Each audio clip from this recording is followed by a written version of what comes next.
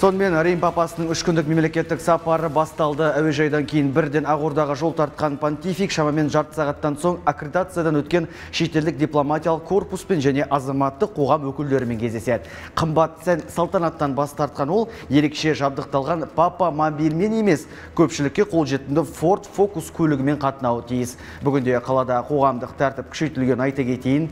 Рим католиктері шіркеуінің басшысы сапарының бағдарламасы да өте тығыз. Бұл туралы тілшіміз Әділжан Бердібеков толықтырады. Ол бізбен дәл қазір сараптама орталығына байланысқа шығып тұр. Әділжан, кеш жарық. Сонымен Рим Папасының қарсы алуы өте сондай бір ерекше құрметпен қарсы алғанын білеміз. Жалпы осы рәсімнің қалай өткенін тәптіштеп айтып берсеңіз.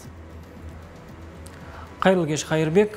Әрине, Рим Папасын күтіп алуда ерекше құрмет көрсетілді. Жалпы Рим Папасы мінген әуе лайнері осыдан 2 сағат бұрын Қазақстанға ұшып келді. Қадірлі қонақта Әуежайдан мемлекет басшысының өзі күтіп алды.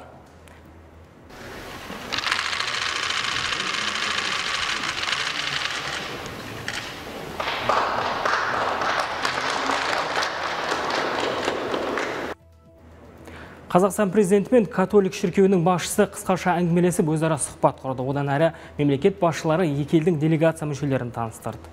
Алдымен Қазақстан тарапымен танысқан Ватикан шіркеуінің басшысы әрқайсысына өз кәдесыйларын ұсынды. Келесі кезекте мемлекет басшысы Рим Папасымен бірге сапарлап келген дін өкілдерімен танысып қолын алды. Ватиканнан жеткен әуе бортында делегация мүшелері аз емес, тек баспасөз пулында 60-тан аса адам бар деген мәлімет бар. Президенттің мәртебелі мейманды қарсы алу рәсімі Ақордада жалғасып, шағын құрамда келіссөздер өткізді. Дәл қазір Қасым-Жомарт Тоқаев пен Рим Папасы шетелдік дипломатиялық корпуспен және азаматтық қоғам өкілдерінің бірлескен кездесуіне қатысуда. Ертең Понтифик елімізде дәстүрлі түрде 3 жыл сайын өткізілетін әлемдік және дәстүрлі діндер көшбасшыларының 7-ші съезінің ашылуына қатысады деп жоспарланып отыр.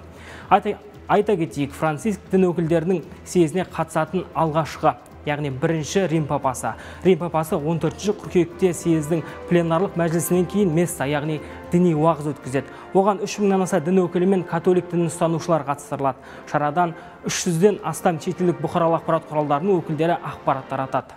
Ал съез жұмысына орай елорда полицейлер бүгіннен бастап күшейтілген режимде жұмыс істеуге көшті. Ертең съезге келген делегацияның қозғалыс кезеңінде қала ішіндегі көлік қатынасы 3-5 минутқа дейін шектелмек. Негізінен бұл Қабанбай Батыр, Мәңгілік ел және Қонаев даңғылдарында болады деп жоспарлануда.